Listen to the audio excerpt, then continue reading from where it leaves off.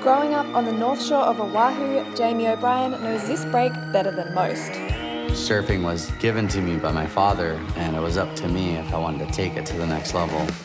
In 2004, O'Brien became one of the youngest surfers ever to win the prestigious Pipeline Masters at just 21 years of age. But despite his early success, Jamie's focus was never on chasing contest wins. Instead, he's made a career out of free surfing, filming his global exploits in the popular video series Who is J.O.B. What am I doing? I'm trying to push the limits of novelty surfing. But it's in his own backyard where Jamie O'Brien truly pushes the limits. Jamie O'Brien is an absolute freak show. Probably one of the only surfers on the planet that can surf pipeline and backdoor just as well, going both ways. For however long pipeline exists, he will always be thought of as one of the best ever. In 2010, Jamie became one of only a handful of surfers to win the Volcom Pipe Pro. This is Jamie O'Brien. High, tight, out with the spit. Is pipeline yours? No.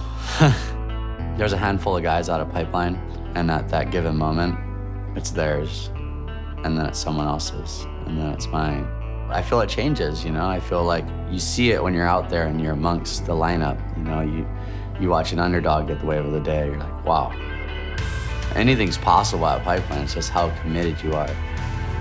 Last year, J.O.B. found himself again in the final, vying for that top spot. Matt Bemrose, who's gonna win? Jamie's gonna win. What is he waiting for, Bemmy? Well, Jamie knows this reef like the back of his hand, and he knows the exact wave he's looking for. I think he's waiting for that one gem, but he's going to have to pull the trigger sooner rather than later. Any contest on the North Shore, it amplifies everything times 20. Everyone's watching, all eyes on you. Who's who got the best wave? I feel like there's a lot of stress involved. Here goes Jamie O'Brien. Go, Jamie, go, go. And there he is. He just popped up out the back, so no exit for Jamie. On the inside is Jamie O'Brien looking for the 2.33. Go, James. That's not going to be a 2.33. 40 seconds to go. This could be a shocking upset on the day.